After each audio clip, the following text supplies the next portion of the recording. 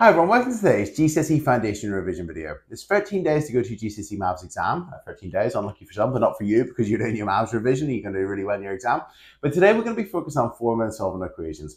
So we're going to be looking at we've looked at solving equations. We're now going to be looking at how to form equations. So perhaps we're given ages of people and we're given the sum of their ages and we're told what the sum of their ages is.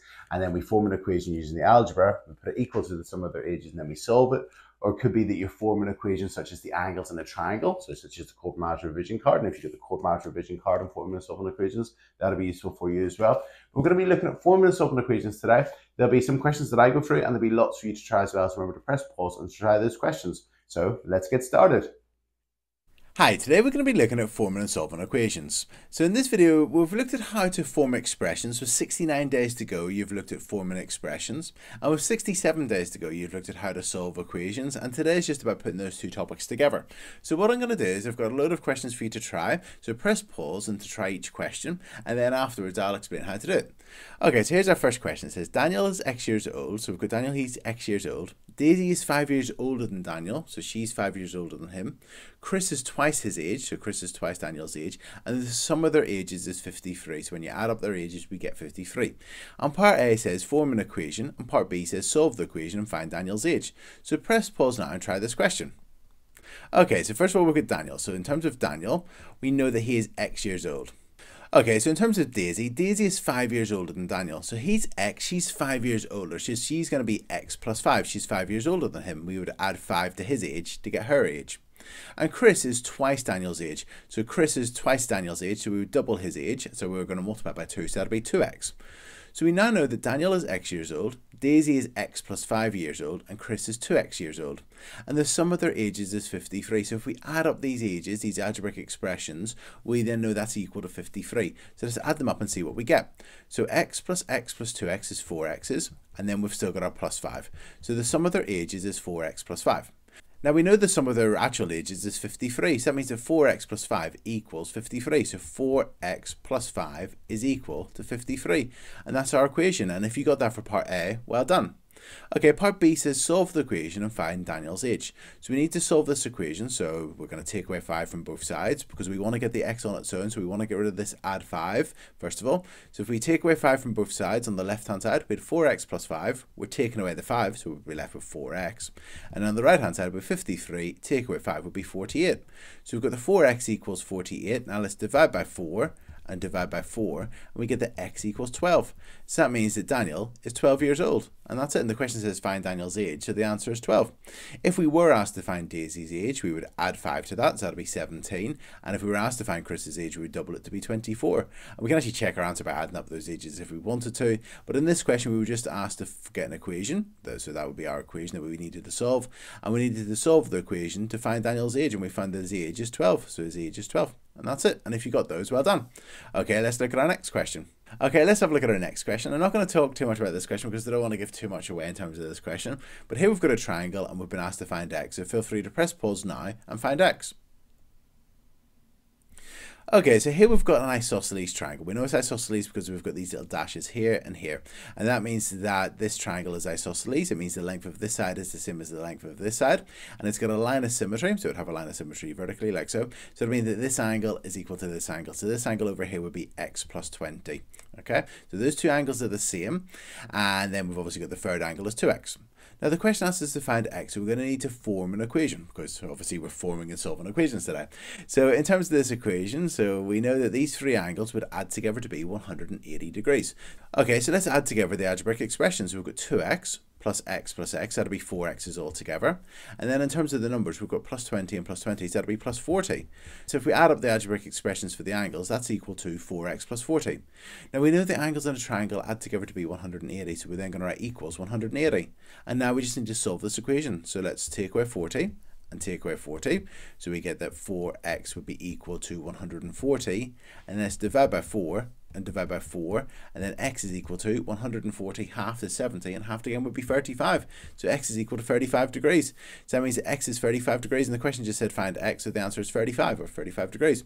If we were asked to find the size of each angle, this angle will be 2x, so 2 times 35 is equal to 70 degrees. This one is x plus 20, so 35 plus 20 is 55 degrees, and this one over here would be 55 degrees also. And as you can see, 55 plus 55 is 110, plus 70 is 180. So that's it, we know we're right. But in this question, we formed the equation by adding together the algebraic expressions. We knew this angle was the same as this one because an isosceles triangle has that line of symmetry. And from this line and this line being the same length, we can then figure out that's the line of symmetry, so these two angles are the same. So then you add together the algebraic expressions, we got that's equal to 4x plus 40. We put it equal to 180. We solved it, and we found that x was 35. And if you got that, well done. Okay, let's have a look at our next question. So our next question, we've been given a rectangle, and we've been asked to find the perimeter of the rectangle. And interestingly, the lengths of the sides are given as algebraic expressions. We've got both of the widths are the same. They're both 2x plus 1 centimeters and 2x plus 1 centimeters. But the lengths, the top length has got a length of 11x minus 2 centimeters, and the length of the bottom is x plus 18 centimeters. So can you find the perimeter of this rectangle now? Okay, now if I was to give this question to students, I might just give it as I've given it to you, find the perimeter of this rectangle, and because obviously you've done loads of revision, this might be quite straightforward for you. If I was to give this question to some students, what I might do is I might actually break it down into steps. So my first step would have been to explain why 11x minus 2 equals x plus 18. That might be my first step. Explain why 11x minus 2 equals x plus 18. And the response I'd be looking for is that the opposite sides of a rectangle have got the same length. That here, the 11x minus 2 centimeters must be equal to x plus 18 centimeters. That would be the first step I'd be looking for. Part B then would be to solve the equation. So let's solve this equation. So we want to get all the x's on one side and the numbers on the other. So we don't want this x here. So let's take away x and take away x. On the left hand side, we would get 11x take away x is 10x. And then we've got subtract 2. And then is equal to, and on the right hand side, we have that's equal to 18. That's equal to 18. Okay, so we've now got 10x minus 2 equals 18. We want to get the x on its own, so let's get rid of this minus 2. So let's add 2 and add 2 to both sides. On the left hand side, we're adding 2 to get rid of the minus 2, so we're left with 10x. And on the right hand side, we're left with 18, add 2 is equal to 20. And then finally, we want to find out what x is, so let's divide by 10 and divide by 10, and we get that x is equal to 2. Okay, so we've now found that x is equal to 2. And then my last part of the question would then be to find the perimeter. So now we know that x is equal to 2. We've got 2 plus 18, so that's equal to 20 centimeters. We've got 2x plus 1, so 2 times 2 is 4, plus 1 is 5, so that's 5 centimeters. This one, 11 times 2 is 22, take away 2 is 20 centimeters also.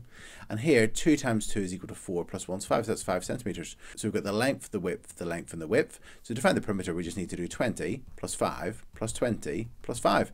And that would be equal to 50 centimeters. And if you got that, well done. Okay, let's have a look at one last question. So this time we've got Andy has x pence, Kelly has 7 pence more than Andy, Georgia has got 9 pence less than Andy, and the total amount of money they have is £1.48. And the question says work out how much money Georgia has. So feel free to press pause now to solve this question. Okay, so in terms of this question, let's write down their names. We've got Andy, we've got Kelly, and we've got Georgia. And we know that Andy has x pence, so he's got x pence. Kelly's got 7 pence more, so that's going to be x plus 7 because she's got 7p more than him. And Georgia's got 9p less than Andy, so that means we take away 9 from how much Andy had, so that'll be x minus 9. So we've got expressions for how much money each of them has, and we know that the total amount of money they have is £1.48, or 148 pence if we change it into pence. So let's add together the algebraic expressions. X plus x is 3x. We've then got 7 take away 9, and 7 take away 9 is minus 2, so minus 2. So if we now conform an equation, we know that 3x minus 2 would be equal to, and I'm going to work in pence here, 148 pence. Now we want to find out what x is, so let's add 2 and add 2, because we want to get rid of this minus 2. So that would leave us on the left hand side with minus 2, we're adding 2, so it's going to leave us with 3x. And on the right hand side, that's equal to 150. And then if we divide by 3 and divide by 3, we get that x is equal to 50p. So that means that Andy has 50p. Kelly has 7 pence more than Andy, so she's got 57p. And Georgia's 9p less than Andy, so she's got 41 pence. And if you add these values up, you get £1.48. And the question said, how much money does Georgia have? That is 41p. And that's it. And if you got that, well done. And that's it. So in this video, we've looked at formula solving equations. I really hope you found it useful. It's one of those topics where we're not entirely sure what situation or context the examiner might come up with. Will it be the ages? Will it be the angles in a straight line? Will it be the perimeter of a shape, perhaps? Will it be the cost of items, and we're told that a certain item costs 25p more than another item, and so on.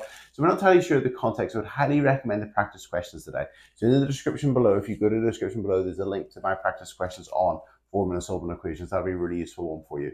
So thanks very much. I really hope you found this video useful. Tomorrow there'll be 12 days to go to your GCSE maths exam. So keep up the hard work. Be making sure that you're revising in the evening, you're doing your past papers, you're going through and doing practice questions on Corbettmaths as well. And any particular topic that you find tricky, make sure that you're doing something about it. So go to Corbettmaths and watch the revision video on that topic, just to make sure that you're brushing up and you're getting those areas that you find tricky, making them secure.